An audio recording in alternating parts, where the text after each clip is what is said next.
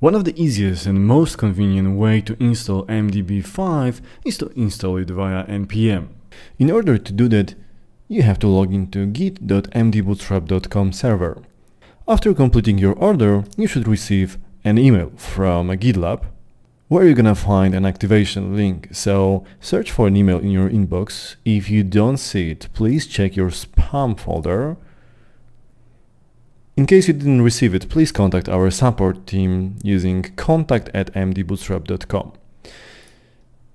Inside the mail, you're gonna find the activation link and link to the repository. Navigate to the repository. Now we are just 2 steps away from starting using npm. First, navigate to your settings, go to access tokens and generate a new token. You can call it like MDB5. Check read repository and create personal access token. This is your token. Copy it. Now paste your token instead of XXX signs.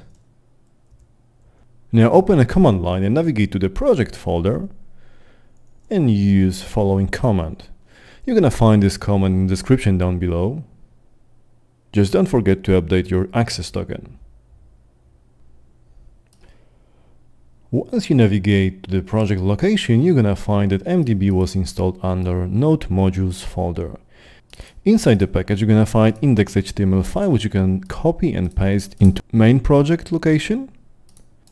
Open a project in Visual Studio Code or other text editor and update your index.html file to link resources from Node Modules folder.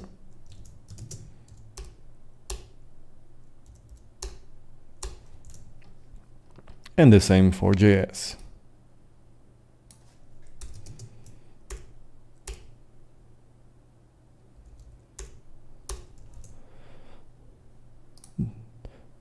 Now your project is ready to start. Obviously, if you're using some module bundlers like Webpack, you should import your assets accordingly.